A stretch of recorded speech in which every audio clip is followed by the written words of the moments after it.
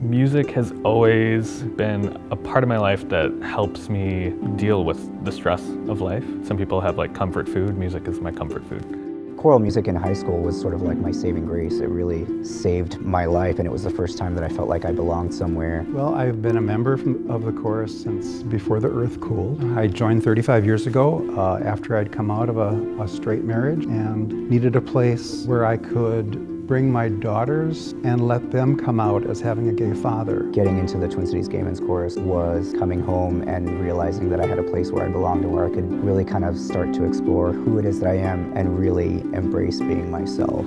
I've had more enriching artistic experiences being a part of the Twin Cities Gay Men's Chorus that it made me a better musical theater actor, and the production and the elegance of what we do from concert to concert to concert keeps me coming back for more. You know, like every concert that I've been to has been just all of the emotions, you know, like the happy, the sad, the crying, the joyful, the proud. They do a really good job from a musicality standpoint, and then also just kind of really connecting with their audience. The community outreach is probably my favorite part. A good example would be last year we went to Avalon High School over in St. Paul, and that was when we were practicing our Two Boys Kissing set.